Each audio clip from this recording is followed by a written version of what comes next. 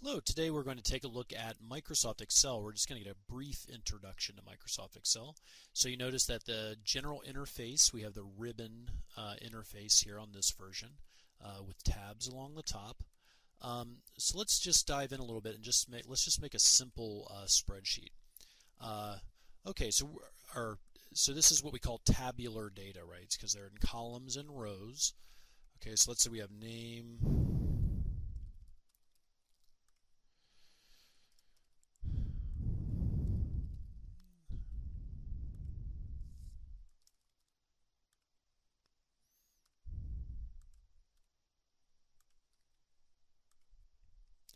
Okay, so we're just going to go ahead and enter in a couple of students here. Okay, so we have Jose and Mary. So in math, Jose got an A and Mary got a C. In math, Jose got a B and Mary got a B. And in science, Jose got a C and Mary got a C. Okay, so if we take this example, so we have our top row here are the headers for our column. Okay, so they're the titles for our column. They're what data's in here. And imagine we could have as many students as we wanted in here. Okay, so you can tell I clicked on each row. If I was typing in here and I hit enter, I actually go down. So that's a quick way to enter data if you're entering in data. Notice I hit enter there. Okay, if I entered a 3 and then hit the right arrow button, I would go over. Okay, so let's say that we have another student there with the grades. Okay, so let's say that we have this this data, this beginning of the spreadsheet, and we're going to calculate a grade point average using Excel. Excel is a very deep program, so we can only scratch the surface in a short introductory video. So notice that I can, just as I do in Word, I can change the font, I can change the different aspects of the font. I can make the font a different color. I can fill in the cells with a particular color. Say I want my header to be one color and I want my font to be a different color. Okay, so I can do all of those things. I can also take a area. I can format those cells, cell styles, so I can actually make these particular cells a cell style. Okay, so that's another one here on the home ribbon. Okay, the other thing that I can do here, notice that I have some things like in editing. You'll notice as I go through the rest of the ribbons, there are some common things here on the home tab that are in other places too. So one thing is that we can insert a picture, a table, clip art, smart shapes. We can insert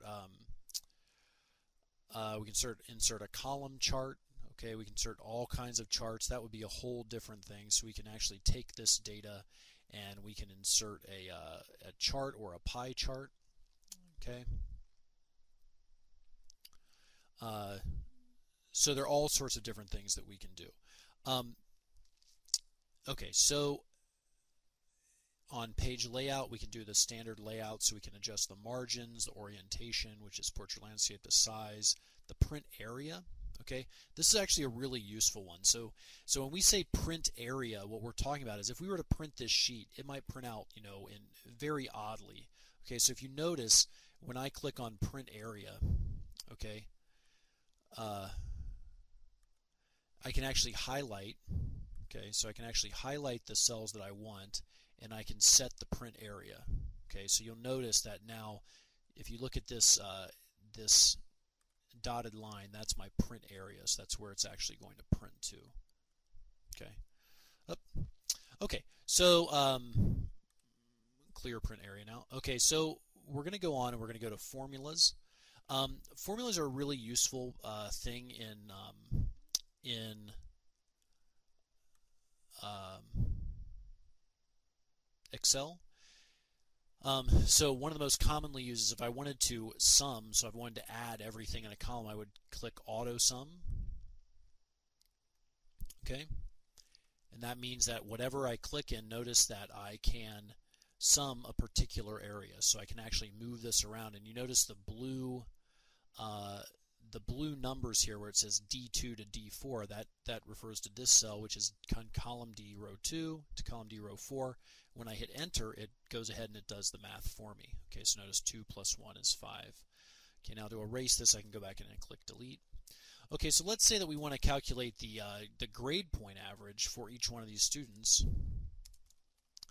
Okay, an easy thing for me to do under this auto sum button, okay, which is also in the home. Okay, you see this auto sum right here, right? Okay, so we can also go to the home tab. Okay, and we can also auto sum, auto average, max, min.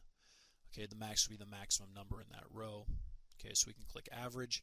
Notice that it predicts. So basically it notices, it looks at the cells around it. It predicts which cells I want to use. If I wanted to increase the cells more, say I want not just this row, but I want the average, the entire average, I could also do that.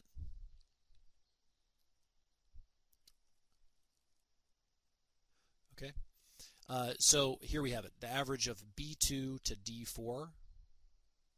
Okay, but we don't want that, right? Okay, so it glitched a little bit there. So we want the average, and we want just from B2 to D2. Okay. Oops, and I did it again. The problem here is if I click into other cells, it's going to give me, it's going to change this cell range. So if I hit enter, that gives me what I wanted. I wanted the average of B2, C2, and D2, and that's given by the range B2 to D2. Now, the next thing that we can do in Excel is we can actually repeat this data. Okay, so that's a really powerful part of Excel. So watch what happens if I highlight.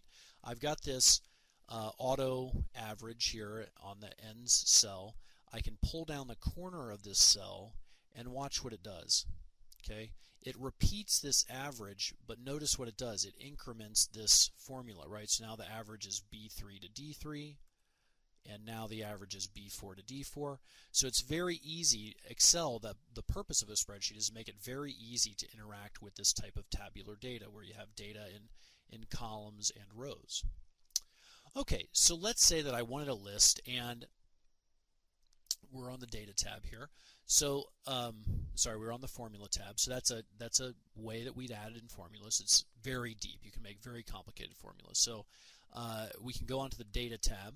Okay, now commonly in data, the very first thing you'll want to learn how to do is how to sort. Okay, so we can take this whole area and say that we want to sort first on grade point, then on math, then on science, then on English. Okay, so we could do that. So let's go ahead and we're going to click on sort. Okay, and we get this kind of sort dialog that comes up. So we say we want to sort on grade point values, and we want the largest to smallest. We add a level. Then we want to sort on math values, largest to smallest. Then we want to sort on science values, largest to smallest, and we could go on and on. Okay, so there we have it. We click OK, and notice that it automatically recognized that this was my heading row, and it sorted on grade point, then on math, then on science. Oh, interesting. And notice that we had a tie here, didn't we? Okay, with our math and science, Jose and Mary had the same math and science grade. So in the end, they were already sorted based upon grade point. Okay, so data is very deep. You could have an entire course on Excel. So we're just kind of scratching the surface here. Okay, so we go to review. You can do things like protect or share your workbooks, view, add-ins, and then Acrobat is a tab that basically makes PDFs. Okay, so let's go back to the Home tab. Okay, remember this is where we formatted things. It also has some of the most common things. So the sort, auto sum, find and select, those are all on the Home tab. The next thing we're going to look at is the sheets. So we're basically on sheet 1. So when we opened up Excel, we're on sheet 1. Okay, there's also sheet 2, sheet 3. Okay, and you can actually have different data on different sheets, and you can reference that data as well. So let's say that I wanted to, well, we won't go into that now, but if we wanted, you can, just in the same way we used formulas to reference cells, we can reference cells on different sheets.